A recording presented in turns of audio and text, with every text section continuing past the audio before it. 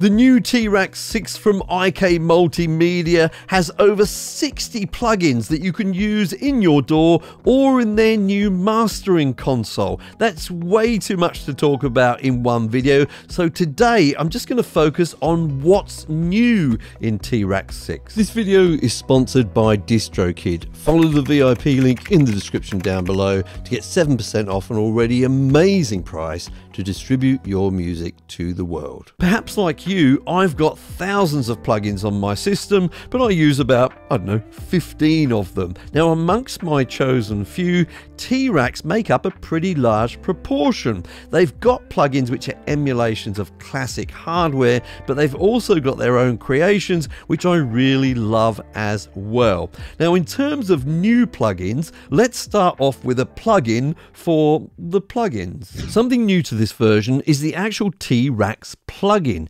Everything you can see on the screen at the moment is one single plugin inserted into a vocal channel in my DAW, and I can use this to build up fairly complex effects chains which I can reuse again later. Now, don't panic. If you don't like to use this kind of thing, you can still use T-Rex plugins in the usual way in your DAW, but you may find this a workflow advantage. So let's see it in action. I may want to start off, for example, with a channel strip. So I'll grab this SSL style channel strip, I'll just drop it down the bottom there, and I may want to follow up with a de-esser. So I'll scroll down, grab this de-esser, drop that in there, and then finally I may want to use a reverb. So I'm going to filter out some of these by clicking on reverb at the top, so I'm only seeing reverb modules, and I'll grab this whole one and I'll drag that over to finish off my chain. Now, when I switch off my module list, of course, I can go into these individual modules and I can make whatever changes I need to make. And of course,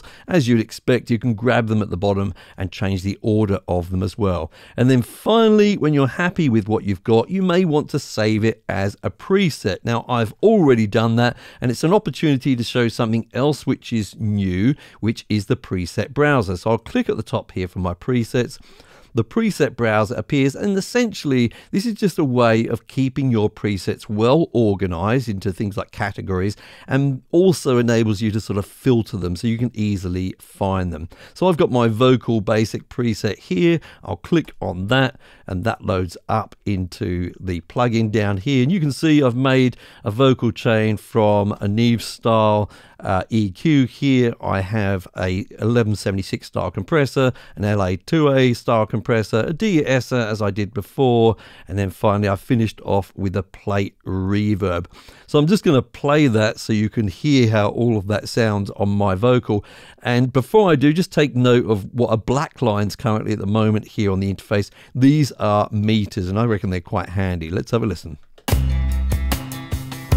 Another day, another change in point of view, another's prayed.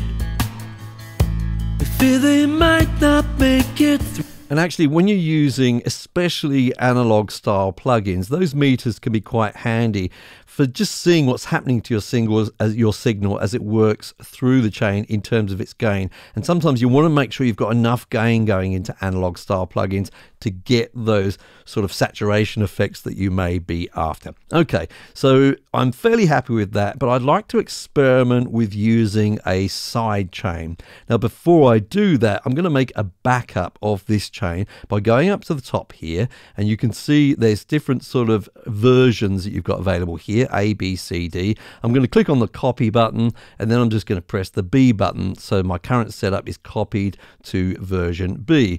Then I'm going to create my side chain. So I'll just go to my modules list. I'm going to go for a 1176 style compressor again. I'll just drag that down here, and then you can see that it branches off from the input here to that 76, but I want to change the output, so I'll drag that across like so. I actually want to make sure that it goes to the end of the chain there. So I've got a basic side chain set up there, and of course I would go in and make my changes to this 1176, and when I'm happy with it, I may want to compare it to my previous version, and I can easily do that at the top there by swapping between A and B like so. So I can easily compare my different chain versions.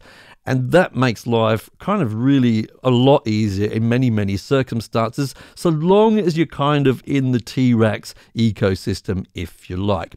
Now, it may be that you've got a whole bunch of modules in here and plugins on your system that you don't use very much. And to get rid of some of them, at least temporarily, you can use something called the Modules Manager. The Modules Manager is something that I wish other companies would implement as well. Put simply, you can go through your list of plugins, and if you find one that you don't use very often, you can simply select the button next to it and switch it off. And once you do that, it's no longer going to appear in places like the T-Rex plugin or in your DAW, making finding things so much easier. The new mastering console is a really powerful tool, whether you're mastering individual tracks or EPs or LPs. In the current view, you can see that I've got 4 tracks lined up for my sort of test EP here, and I'm in the waveform view. So in this view, you can easily do things like sort of trim the ends of your tracks like so to get rid of the empty space, or you may want to do things like sort of fade ins and fade outs as well. You've also got the chain view, and this is where you'll set up your individual modules for your mastering. And as you can see, each of my songs here has a different chain view, so you don't have to apply these chains to every single song at the same time. However, if you did want to do that, you can go to the master bus view, and anything you put in here is going to be applied to all of the songs in your project. Now, one of the nice things they give you here is some good metering. If we open up the metering view here, you can see it here. I'll just play a song so you can see it in action. Don't turn the light on. Of course, that's crucial for mastering, and you can customize this to your needs, including switching, certain types of metering on and off as well. Now, when you've finally finished your project, you'll want to assemble it ready for release, and you can do that in the assembly view. So in here, you can see all of your tracks. I'll just zoom out so we can see all 4 of them. You can do things like naming your album or your EP. You can rename the tracks here, set up some metadata and things, and then finally export it ready for release. Now, if we go back to the first song that I've got in my EP here, you can see this has got a new plugin in it called Master Match X. So Master Match X is one of 8 new plugins in T-Rex 6, and it's really all about using reference material to get a head start with your song. Now, good reference material is going to be a song in a similar genre to yours, with a similar kind of lineup of instruments as well, and it's a good idea to use well-produced commercial music. Now, if you don't have a particular reference track in mind, then you can just simply choose from one of the genres that we can see on the screen here, and we'll do that in a moment. But let's start off by actually using a reference track. So I'm going to go to load reference, and then I'm just going to drag in an MP3 of a song from my other screen, drop it there, and right away it's analyzed it and it's ready to compare it to our song. Now, the main thing you want to do here is make sure that you choose one of the louder or more full parts of your song. So I'm going to use the end chorus of this song, which currently sounds like this.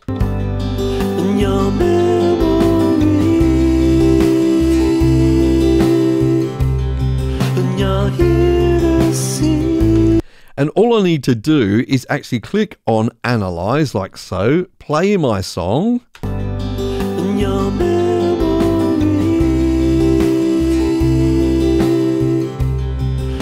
And then once I've done that, click on Match again. Now, I would probably play a much longer section than that to give it something better to work with, but this is fine for demonstration purposes. So let's see how this song sounds now.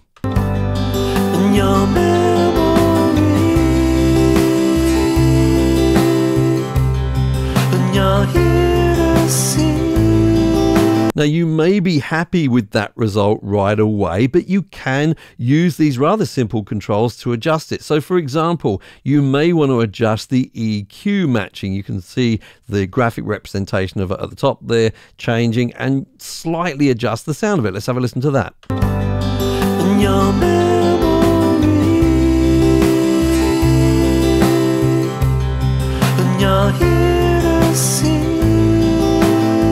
You may even want to just change things like the actual style. So over here I could just make it hard, balanced or gentle. Let's have a listen to those three.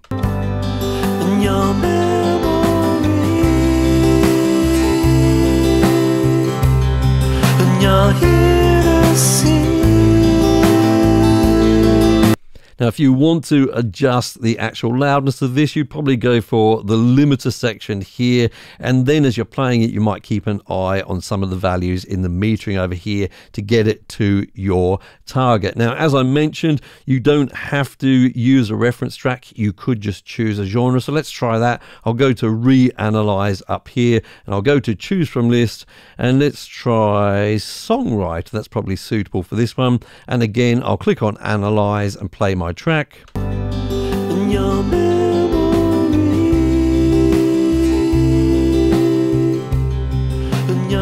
And I'd probably play it for the whole chorus under normal circumstances, but let's have a listen to the difference with this one.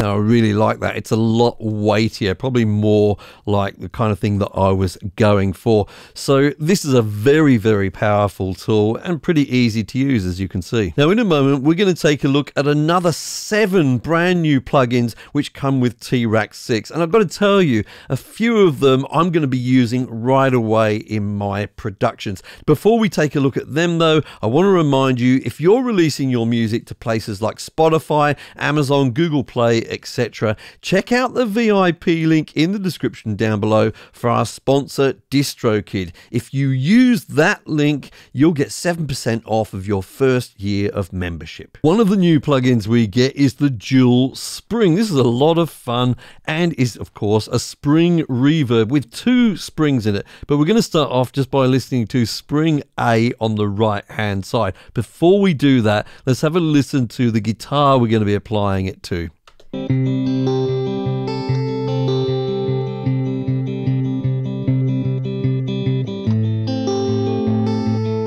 Sorry for my sloppy playing there. Now, if I switch it on, one of the first interesting things that you can do is change the material of the spring. Have a listen to the difference in sound as I change the material.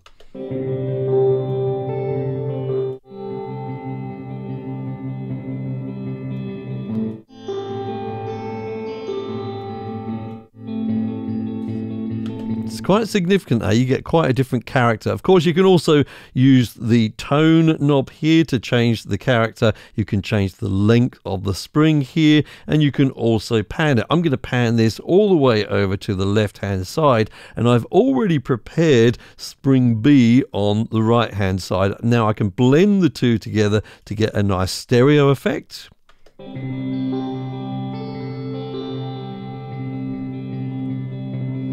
And then, of course, I'd almost certainly blend them with the dry signal. So I'll go all the way back to the dry signal and blend in my reverb sound.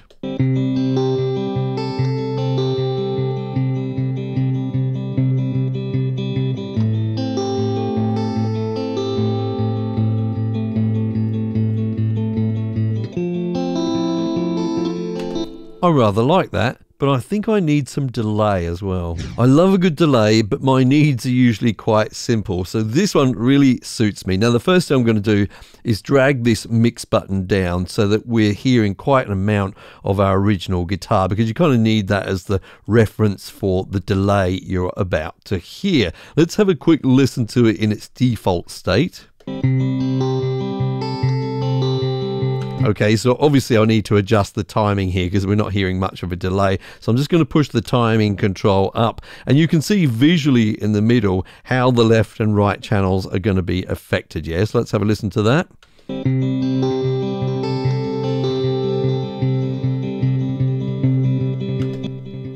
Okay, that's fine, but I probably want something a bit more musical, so I'm just going to click on the sync button over here, and I'm going to set a really typical timing for delay, which is 1/8 dotted timing there. Let's have a listen to that.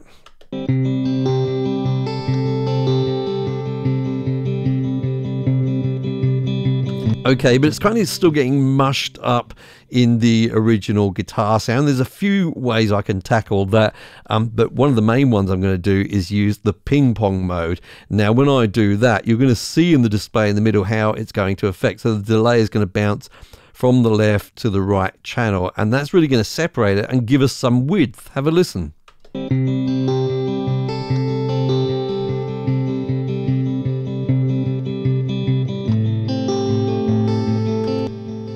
Sounds nice, huh? But it's all a little bit sort of muddy now because we're hearing the low end repeated again and again in the delay. So it's really handy that we've got some filters over here. So obviously I'm going to use the high pass filter. I'm going to push it up a lot. Now, if I really wanted to hear what it was doing, I'd push the mix over so that we're only hearing the wet signal. Have a listen to this.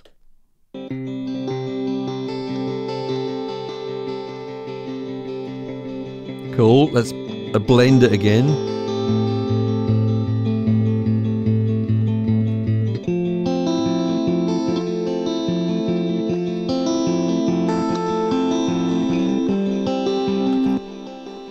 I rather like that. Now we can further change the character of the delay sounds with the controls at the bottom. I won't do them now. You can see what they are: doubling, bit reduction, downsampling, clipping. You can make it all sound a little bit lo-fi with the delays, and that can be really helpful as well for kind of getting that separation in the sound from the original sound to the delayed sound. This is the new Channel Strip X. Now I reckon channel strips are great for when you just want to use one plugin to get in there and just sculpt the overall sound. It's got a few basic controls. Of course, we've got our input control. Then we've got a de-esser here, which is going to be useful for the vocals that we're going to apply this to in a moment. We've got an equalizer at the top in the middle, and then a knob to sort of blend it in and out. We've got a compressor over here. We've got some transient recovery and output control, and also some stereo width enhancing, which I'm not actually going to use here at the moment because I'm using this on vocals. It's not very suitable. So let me go in and get my hands dirty, and then we'll do a quick before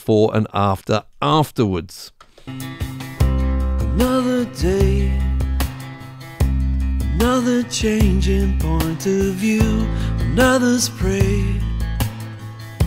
They fear they might not make it through. I'm not afraid, I'm not afraid, 'cause I'm with you. Another day, another changing point of view, another's prey. They fear they might not make it through. I'm not afraid, I'm not afraid, 'cause I'm with you. Another day, another changing point of view, another's prey. Okay, I think I'm pretty happy with that. Let's do a before and after. Before. Another day, another changing point of view. And after. Another day, another changing point of view, another's prey. They fear they might not. And that is Channel Strip X. This is Lo-Fi Punch. Have a listen to these drums. Okay, let's add in some lo-fi using this knob over here.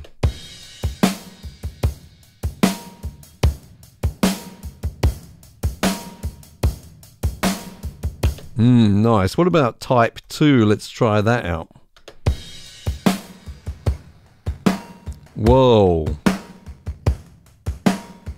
I love that, but let's go back to type 1 and try out some of these things down here. Noise. Wow. Flutter. Oh yeah. The pitch change. Now it's getting messy. Let's try this filter. Yeah, some drive. Some width. Bit of compression.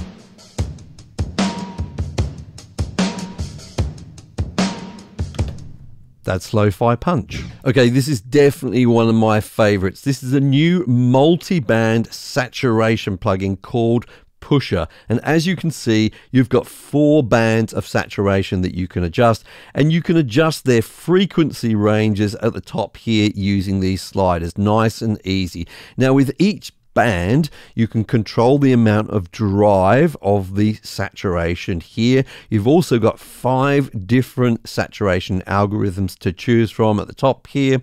Then below this, you've got the color control, which adjusts the tone of the saturation. And then if we go below that, you've got 3 modulation envelope controls here. One is for the color knob above, one is for drive, and the other one is for the band's level. And you can link some of these together like so, or you can use them individually, or you can switch them off and on as you like. Now, I'm going to apply this to those drums we were listening to a moment ago. I'm going to use one of their presets, which is called Snare and Hat Enhancer, and you can probably imagine what it's going to do. Let's start off with the plugin Bypassed, and then I'll switch it on, and you'll definitely hear and see the difference.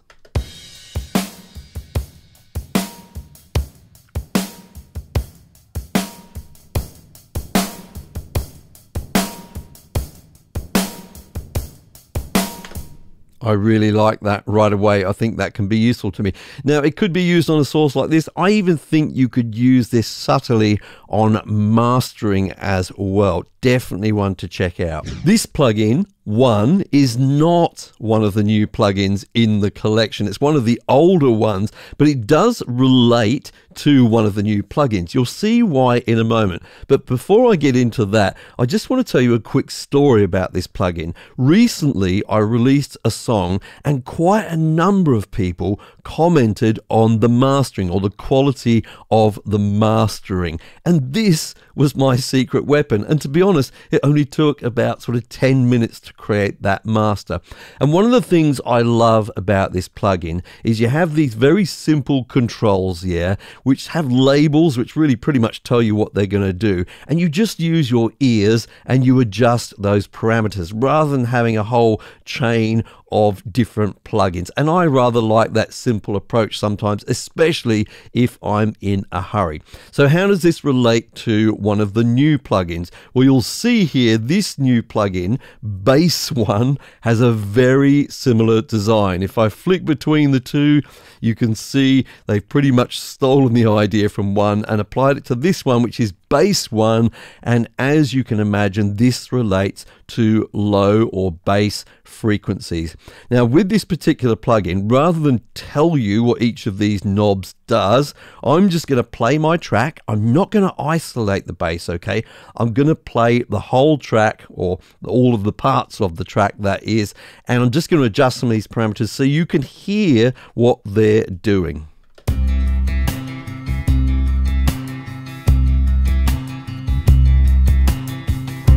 Another day, another changing point of view.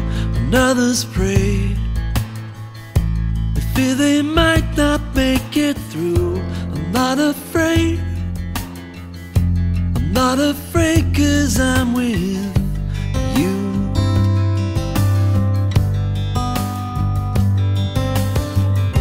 I walk alone, you come and gently hold my hand. Though I am lost, you guide me through this changing land. Despite the cost, just because you understand. In your memory.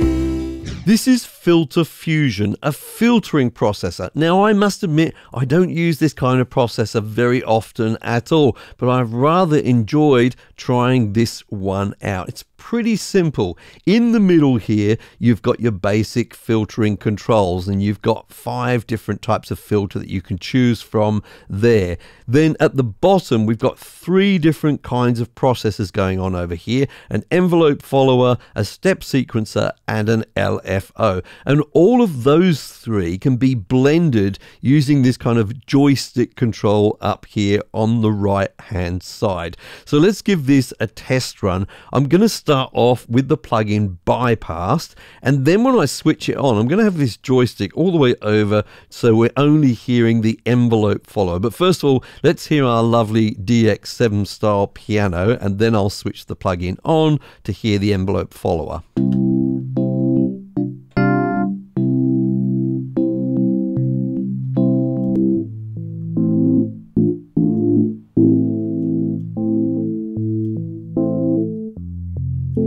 Okay, let's move to the step sequencer.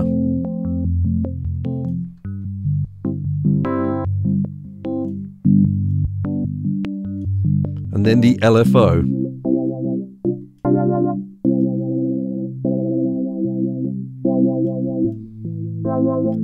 Okay, let's blend them all together.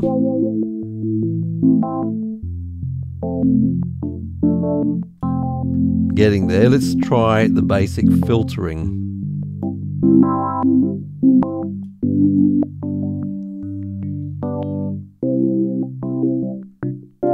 Add a bit of drive. And let's make it wider.